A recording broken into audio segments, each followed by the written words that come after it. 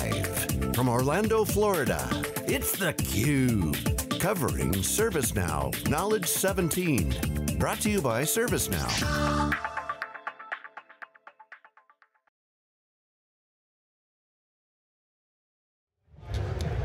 Welcome back to Orlando, everybody. This is theCUBE, the leader in live tech coverage. I'm Dave Vellante with my co-host, Jeff Frick. Link Alander is here as the Chief Information Officer at Lone Star College. CUBE alum, Link, great to see you again. Good seeing you again too. Another ServiceNow Knowledge, although not like the other ones. I mean, things are changing. We're in a different venue. We got a new leader, new topics. Is it old wine, same wine, new bottle, or is it all sort of new stuff? What's going on in your world? Well, you know, it's early on in the conference to see what the changes are, and it was kind of interesting as the change transformed. I didn't make his 100-day visits, 100 customers. He had an event in Houston. I was actually out of town at the time, so I was really looking forward to going to that event. But when you think about it, you know, Frank took it to a certain level, and now we're looking at a totally different change and transformation again, to where what is next. And when you start talking about the AI, the predictive analytics, proactive versus reactive, and those types of shifts, that's really what we have to have. So, yeah, it is a change. It's a significant change, and I liked earlier in the segment, I was listening to him and talking about the fact that, you know, where are your trusted partners at? Where do you invest and where do you align your strategy to? Right. And that makes a big difference for us. So from a customer standpoint, it sounds like you're embracing that change. I mean, you know, Wall Street's has been a little reticent. I mean, obviously they're happy with ServiceNow and the stock's up, but I thought Jim Cramer was going to cry when Frank Slootman told him he was leaving. And you know, some of the analysts yesterday said, oh, the stock will be at 102 if Frank were still here. And so, that's fine, you know, whatever. The stock market's going to do what it does, but from a customer perspective, you seem pretty comfortable with the changes. You know, it's really interesting, because Frank and I had a relationship that went back to data domain. So I'd worked with Frank in different roles and different times, so when I first heard it, I was kind of like, what's going to happen? Immediately I started looking at what happened with Pat, and I talked to a bunch of my friends at ServiceNow, and they're like, oh no, this was about the smoothest transition ever. You know, it's like, yeah, I'm leaving, and guess what, here's my successor. So it was a different approach that you don't see often in technology companies. And you think about technology right now, how disruptive everything is. I mean, what do you take, the split of HP, you take EMC and Dell, and all these other shifts that are happening in the technology, everything's shaking up. This is not really shaking up, this is just a new direction and where ServiceNow wants to head in the future. You know, that's interesting, you're right. I mean, transitions in big tech are not really ever this, apparently it was pretty smooth. I mean, look at EMC, for example. I mean, they couldn't find a successor, right? I mean, it was, well, it's not Gelsinger, well, it's not Gould, I don't really, so Michael Dell had to come in and pick a pretty good successor, yeah. I guess. But so that's maybe, I don't know, maybe a testament to Frank, maybe it's the culture of ServiceNow, but from a customer standpoint, again, you're seeing, you know, huge opportunities. You mentioned AI, you mentioned, you know, machine learning. What are you doing with those types of things, and how are you applying them? We see these as the newer opportunities. So, you know, from the IT service management, the enterprise service management has taken us to a new direction. And when you look at the customer service platform, and what can we do differently, and how can we help our customers out, and I have 100,000 students out there that are expecting good support, and need to navigate educational systems, which it doesn't matter, we're just not easy to navigate. It's not like going out shopping. We have our own challenges that are out there. So, you know, as we look at the next generation, we're looking at how much more automation can I put into play so that the technicians and the practitioners can actually focus on the real challenges that are out there. Because a lot of times they're dealing with small issues that they bog them down and they don't get to focus on the bigger direction. So that's what we see on that side. You know, predictive analytics and AI in education have been a big item. We've been doing predictive analytics with students, trying to figure out, you know, what's their likelihood of success and how can we intervene to help a student out. And so when you look at things in that different direction, now all of a sudden you apply it in the IT space, which machine learning, it's a lot easier than understanding human behavior. So talk a little bit more about that. I mean, you know, remember you're in college, yeah. And, you know, the professor said, look around, a bunch of you aren't going to make it, and okay. Now we have a dashboard that shows that, by the way. Now you got the data, man. Okay. Yeah. So you've had, you know, years of data, you've been collecting. What kind of things can you do proactively to help students? Well, some of the interesting things for us. So, you know, in our industry, from the community college perspective, we're very dynamic. We can address change in the industry, needs of the community. So we're able to introduce programs and activities very quickly. Now when it comes down to students, you're sitting there looking at them going, okay, why are we losing these students? Why are students leaving us early? Why are they not completing? And it was really interesting when we ran the data out and we started seeing that it was our high achievers that were leaving us early. So actually our chancellor at the time really thought about this a lot and looked at some different pieces of the data and boosted our honors college, which then improved our retention of these 3.3, 3.4 GPA students. On the other spectrum, we were all thinking, okay, well we need to focus on where's that other student at, how do we save that student? And they've always had those interventions. So now they're enhanced. Now you have the opportunity for a dean or a chair to say, okay, if I reach this one little group of students, maybe I can make a difference in their lives and their careers. So they're able to look at the data sets, and then actually just reach out and touch them and see what they can make a difference of. I wonder if we could talk a little bit about just some of the practical things about ServiceNow generally and IT service management. When our first Knowledge was in 2013, and Jeff and I were talking in our open, when we talked to customers about, well, did you adopt a single CMDB? Have you adopted aggressively a service catalog?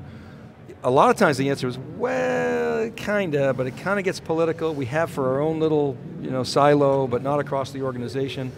That seems to have changed. What was your experience in that regard? And how about, can you share with us what you're seeing with your peers with regard to those two items, and then we can talk a little bit further. Okay, sure. From the start, we actually went all in. So we're a long-term customer. Late 2009, 2010, we adopted ServiceNow. And we immediately looked at it as IT service management. How do we transform the way we do business, and what do we do? So the service catalog was very basic at first. Now our service catalog is pretty amazing. Our knowledge bases were primitive. Now customer service, they can address their items. So that made a significant enhancement, but really what it brought forward is our enterprise service management. So for example, while I was waiting here, I was actually approving a legal certification for a contract I have going across in ServiceNow. So, it's really handy. I'm sitting at a conference and I have a legal matter to deal with, and a couple clicks and I'm taken care of. The same goes now for our HR side. So HR adopted in 2 years ago now, and you're seeing that workflow, all the power of the workflow coming in to help employees out. We've got a long way to go to get to that, whatever you want to consider utopia of service management is, but we're far along that journey, and we're just constantly looking for new ways to improve that. From the peers perspective, it's also very interesting. So I deal with a lot of our peers, especially in the state of Texas, but then also nationally in different groups. And their movements are a little slower in the process because of that decentralization, where from our perspective, we're 100% centralized, so it's a lot easier to implement and not have those verticals to knock down. And they're knocking IT verticals down, they're not knocking other verticals down. Yeah. So it's a little more challenging, but I've seen some pretty impressive successes, even in those areas where they have different verticals of IT across their organization. They've done a phenomenal job about bringing them into the fold and trying to consolidate those services and show those services better to the customer. The consumerization part is the harder part. It's trying to deliver services now like consumer IT, but still maintaining that enterprise level. And that's probably the biggest challenges we're facing right now, is trying to create that consumer look and feel. Is that a UX challenge that ServiceNow needs to address, or is that something that you guys have control over?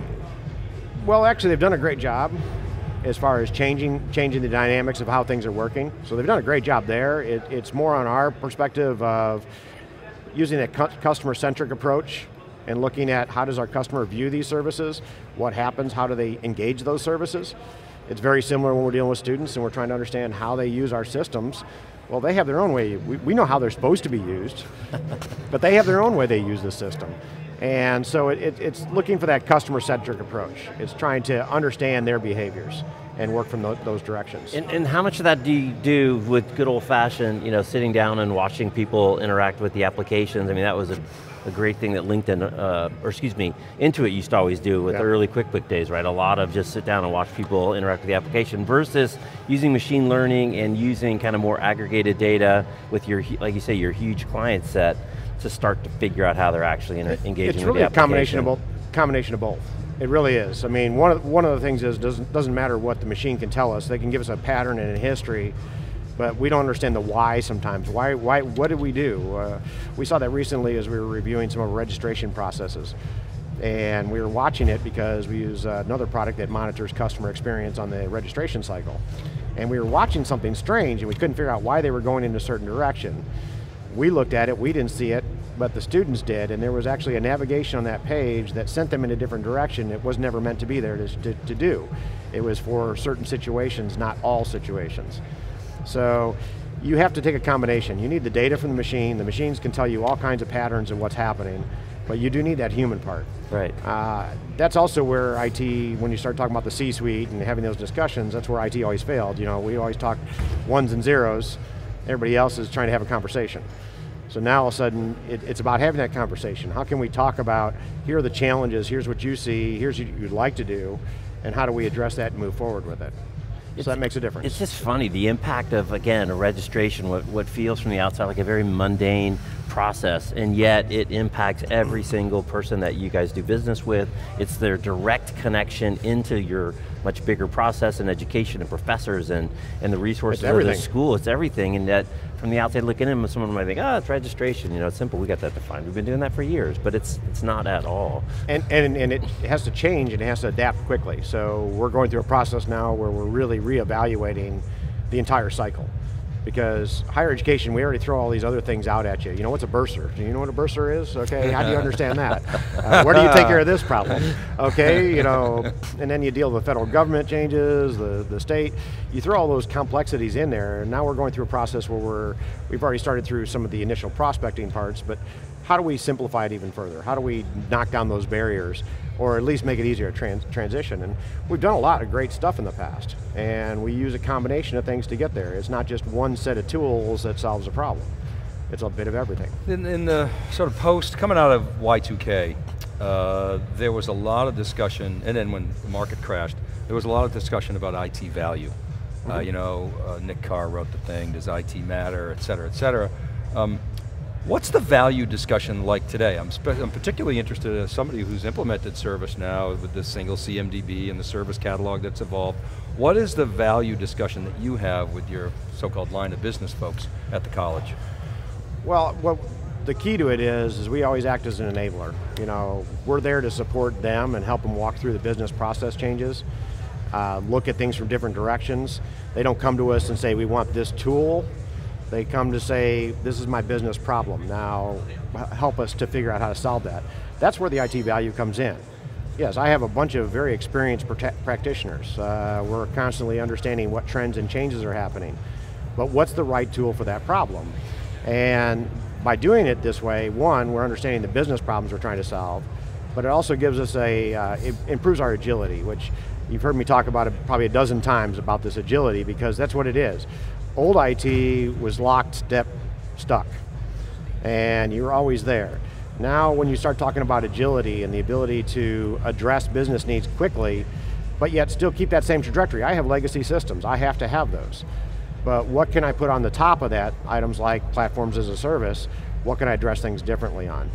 Probably one of the better ones recently, we had a faculty recruiting team going out, and they wanted, all of a sudden they're like doing Excel spreadsheet, okay? I'm interested in teaching for you in the future, and I'm taking this, and they're doing an Excel spreadsheet. And we sat down with them, and I was in one of their big meetings, and I'm like, okay, would you like to do that on an iPad? There's a better way. There's an easier way to skin this cat, so we actually turned around, we built a nice app in ServiceNow just to collect, hey, I'm taking classes at this university, I'm interested in teaching for Lone Star in the future, I'm in mathematics. Now that same group can turn around and send out a notification every time we're hiring that says, oh hey, you know, we're hiring right now and we're hiring math professors, so if you're interested, you know, come on and join us. So you're observing how the business is approaching solving problems and identifying areas where you can use, for example, in this case, ServiceNow, to dramatically improve their experience. Is that fair? I mean, that's the ultimate goal. The ultimate goal is what is the problem? Let us work on the tool and then make sure we align things correctly. Because that's the harder part. You know, I feel I failed my job if they come into me and say, you know what, I want you to buy this because this is going to solve my problem. Well, what's your problem? Well, what's interesting is, you know, you've been in IT a long time, and I've observed a lot of interactions between business and IT. When the business people try to tell IT people how to do it, it never works. But what you're saying is, you have enough visibility on the business and an understanding of how technology can enable, you can actually tell the business people, hey, there's a better way. Here, you know, that's the perfect way to approach it, is what is the best way we can do this for you? Whether that is in our legacy ERP, I mean, and ours is not really a legacy, but in our ERP, or do I put this in the ServiceNow platform, or do I put it in another platform? And how do we address that problem quickly and easily? How about, another question, I always like to pick your brain, as you know this stuff so well. How about custom mods? We've probably talked about this before a little bit, but do you sort of have a philosophy of trying to avoid them at all costs? Absolutely. And you've succeeded at that? Oh yes, yeah. On the ERP side, we're still less than 10% customized on that platform, and you know, we've held that line because we can address the business problems different. You know, there's ways to address it without doing all these massive customizations.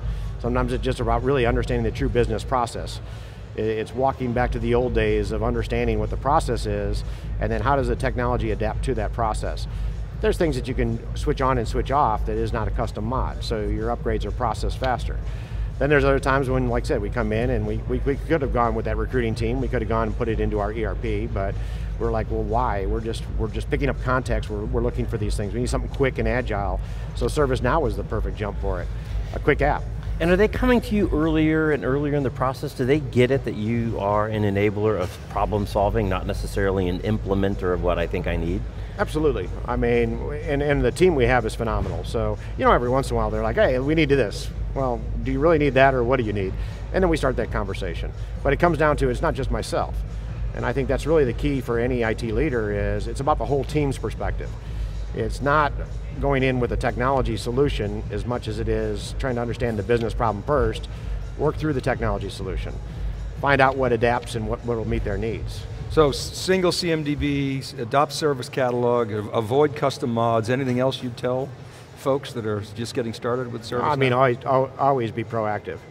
You're always out there trying to have that discussion with people to understand that you're there to help them and you're there to move it forward. It's just engage in that conversation. And that's the hard part. Sometimes IT people don't want to jump into that conversation. What about that business side? Yeah. I'm lucky, I have a passion for higher ed. I mean, this is why I've stayed in higher ed. To me, you know, I get the reward this week when I get back from Orlando. It's graduation time, and you get to see your success walk across the stage. And each one of those students, you know, whether they're moving on to another degree, whether they're moving on the workforce, I mean, that's something that you get out of this that is so impressive when in my field. So the same goes for how you treat your customers, your employees or your students. It's about, how do they feel at the end of the day? Did I do my best to help them out? That's got to be really gratifying, you know, in this day of man versus machine. The answer is education, so Link, congratulations, and thanks very much for coming back in theCUBE. I love the conversations. We always ask you anything we want, but it's good to see you again. Good seeing you. Great to see you. All right, keep right there, everybody. We'll be back with our next guest. This is theCUBE. We're live from Knowledge17, hashtag Know17. We'll be right back.